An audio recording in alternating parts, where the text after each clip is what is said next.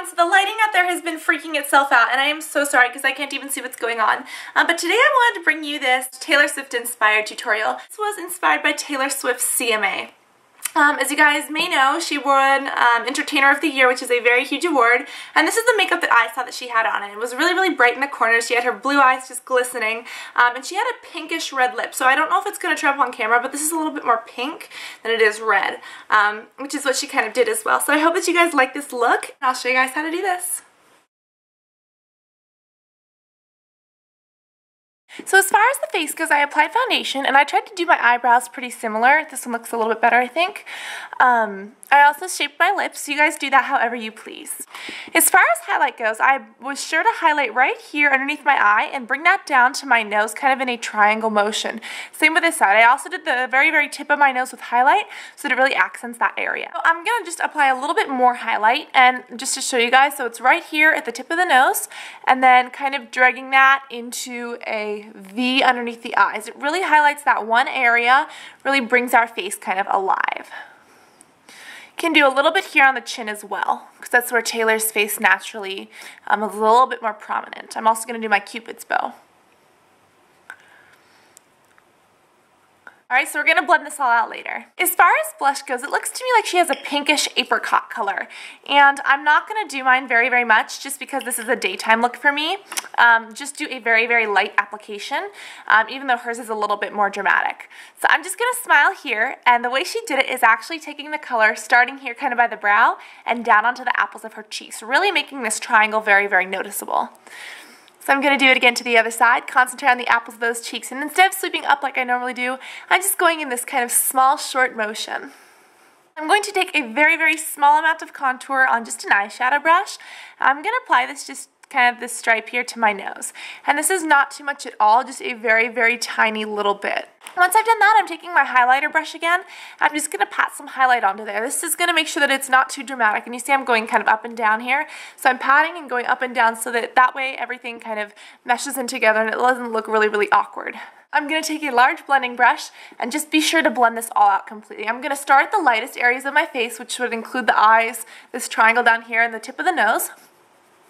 And then I'm going to move out into the blush and make sure that's all really, really demure. Next, we get to go into the eyes, which is super, super fun.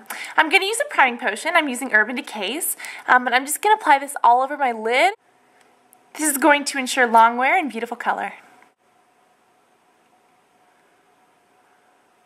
And I know it doesn't look too good, but I also put it right underneath my eyes. So now we're going to get into some color. I'm taking a 214 brush, and I'm going to apply a color by MAC called Crystal Avalanche.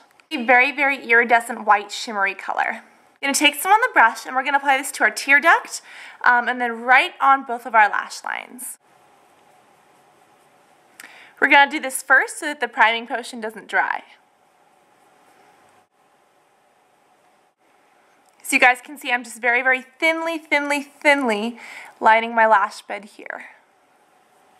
Next, I'm using a color by MAC called Honesty, and this is a really nice light color. It's kind of a lightish brown. I'm going to apply this all over my lid, just above this white stripe. You guys can see it's just right here on top of this white area and right on the lid. You can cover up the white a little bit here, out towards the outer corner. After that, I'm using Sable by MAC, and this is a very, very similar color, just in a darker brown shade. So I'm going to apply this to a 219, and I'm going to apply it just to my crease. So I'm applying right up here and a little bit to the outer corner. This is going to be kind of a line just above Honesty, and then we're going to blend this out. For this, I'm choosing to use a 224 to blend.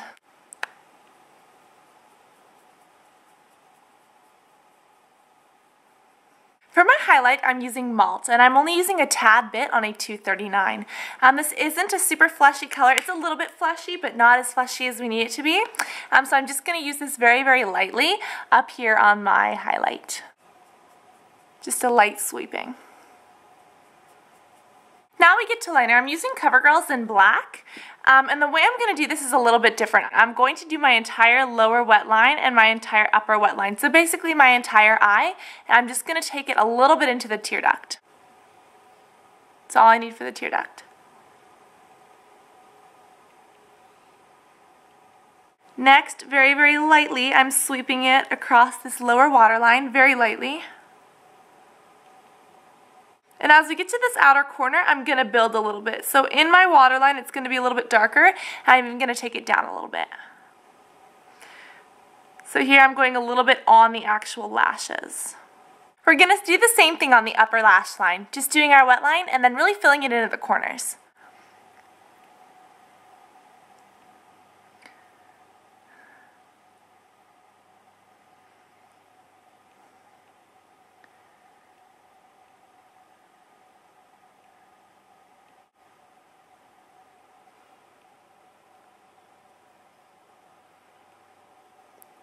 Time to apply fake lashes and mascara. So 2 hours and 7 sets of lashes later, I said forget the lashes, and I had to touch everything up, so I'm so sorry. Next we're going to get into lips, and the way Taylor did hers, I noticed that she had a lot of color here, and then she just really lightened it up. So there's kind of like an outer ring, and it's more of a pinky red than her natural red that she always does. So we're going to try to replicate that to the best of our ability.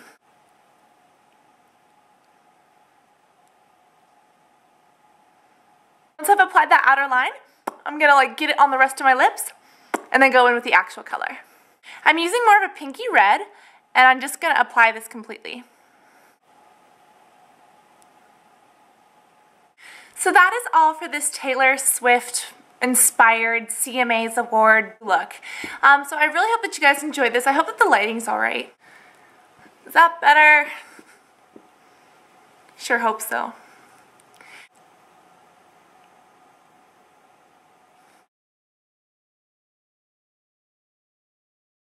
I'm sorry about the ending. The lighting out there is ridiculous, so I had to come in here. I hope it's okay, but this is what the look is like. I hope that you guys enjoyed it, and I hope that this helped you out.